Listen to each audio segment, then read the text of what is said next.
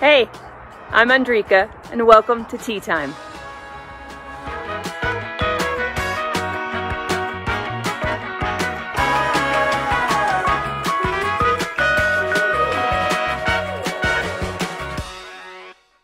As you may know, we are now in the Hebrew month of Adar. It's the month of strength and laughter, and it's the month of my favorite holiday, Purim.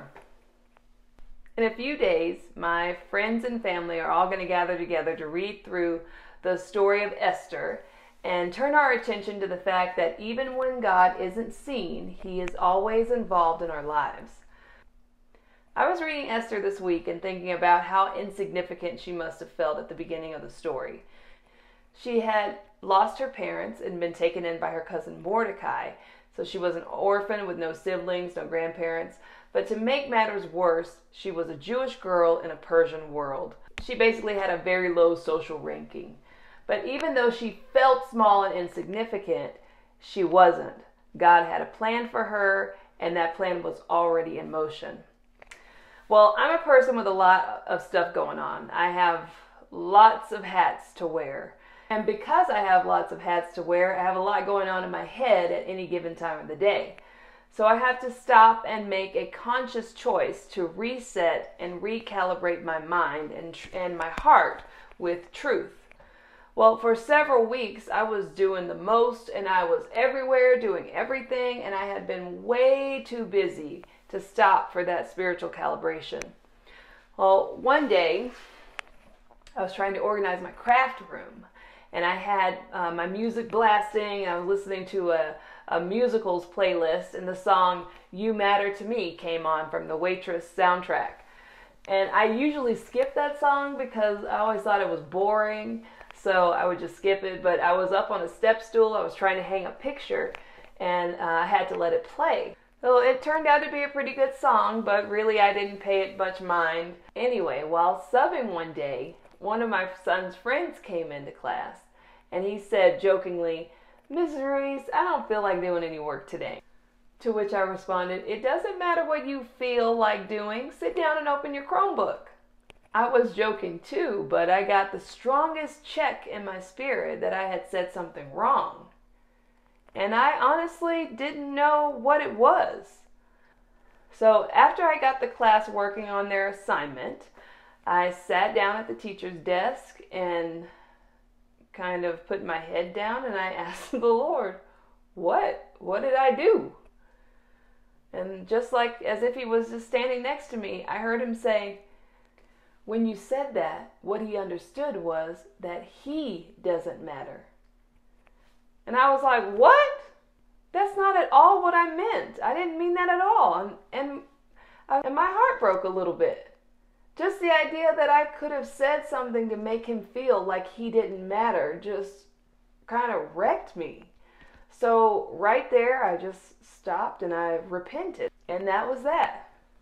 A few days later, I woke up singing. And I started singing, You Matter to Me. And it was weird, but I just disregarded it and went on with my daily routine. Totally just whatever. Wow, that's weird. Whatever. A couple days later, I woke up again singing this song, You Matter to Me, singing the chorus. And I was frustrated then because I didn't know the rest of the words to the chorus. So that day on the way to school, I put the song on and I was listening to the lyrics. I heard the lyric, "It's addictive to let yourself think the things that I say just might matter to someone." And it totally caught me off guard because I teared up to that lyric. And I was like, whoa, why did that lyric affect me like that? And at that point, I realized, I am so overdue for that spiritual calibration session. So I dropped Judah off at school, and on the way back down the mountain, me and the Lord started a conversation. And honestly, we haven't finished this conversation yet. It is an ongoing conversation that we've been having since January. But one of the first things that he revealed to me in this conversation was that I was in a battle with the enemy who was telling me that my words didn't matter. Remember, I'm a writer, so telling me that my words don't matter is very significant to who I am and my assignment on this earth. And my mind had been consumed with that lie. I needed to remember that his plans and purposes for my life are being carried out in his timing. I don't need to strive. I don't need to push. My steps are ordered. And even though I don't see the movement that I think I should be seeing, I have to trust that he is moving. All I have to do is be obedient, stand in faith, and go when he says go. Now, after the Lord revealed that to me, I felt revived and refreshed even. I got to go on. I still had all the same stuff to do, but I had a totally new outlook. I had a new perspective because I had renewed my mind.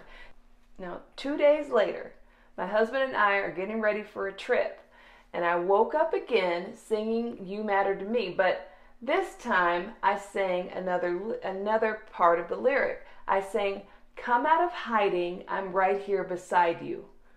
Then as I woke up and I realized I was awake, I sat up, opened my eyes, and I was like, Lord, do you think that I think I don't matter? I think I matter. I don't know where you're getting that from. You're obviously wrong. And then I thought about it. Like, I'm going to tell God that he's wrong. Ridiculous. So I said, Lord, show me that I matter and correct my wrong thinking. A few days later, it was the day before my birthday, Richard and I left to a CMA chapter meeting in Silver City, New Mexico. And afterwards, because we were ultimately on our way to Phoenix, Arizona, we decided to stay the night in Tombstone, Arizona, which was like a big deal to us, you know. Felt like I was in a Western movie, and it was so cool. So we spent the night there. Early the next morning, we had to get on the road because we had to be in Phoenix at a certain time. And we decided we were going to walk around town. So all of the shops were still closed. All the restaurants were closed. Everything was closed.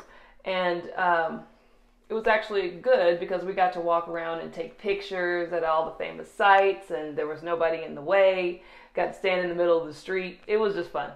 Anyway, I was walking and I spotted this painted rock. And it was right next to a light post. And this is the rock. It says, you matter. What? How ridiculously obvious is God sometimes? I picked it up. I showed Richard and I was like, look, I matter. I believe it, Lord. I see what you did. You're good. You are awesome. I matter. And I was just kind of being obnoxious, and it was probably good that there were no other people on the street because Richard would have been embarrassed. Anyway, it's been over a month since I found the rock, and I'm still kind of fleshing out all of what the Lord is saying to me. But this one thing I do know, and this is the one thing I think he wants you to know as well, is that you matter. You matter to him. You are not insignificant. You have been placed here for such a time as this, and you are important to him. And you're important to the kingdom of God. So don't let the enemy get you down, and don't let him bury you with busyness. Remember to stop and rest in him as you war for your destiny. John 14:6 says, Jesus said to him, I am the way, the truth, and the life.